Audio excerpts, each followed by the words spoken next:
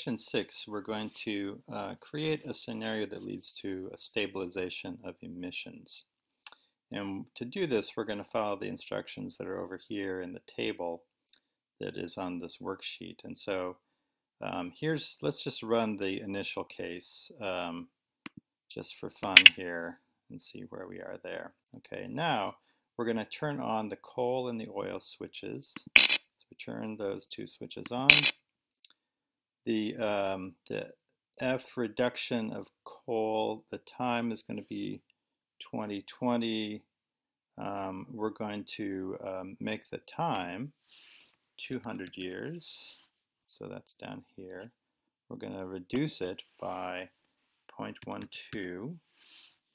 Now for oil, the fraction of reduction is going to be 0.1. So there's 0.1. The reduction time is going to be 100.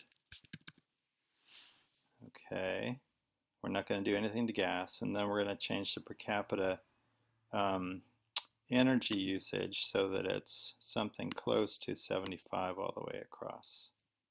So we make a line like that. Try to get that to be a more or less straight line. That doesn't have to be perfect. That's probably good enough, like that. Okay. So we do that, make all those changes, run the model, and then we see where we are. And you can see that by the year 2100, we're at 11 point something, 11.2, 11.3, I guess in some cases. But this value depends on how closely you make this per capita energy history be a flat line. But 11.1 or 2 is a good answer there. So there's been a big reduction in that stabilization scenario.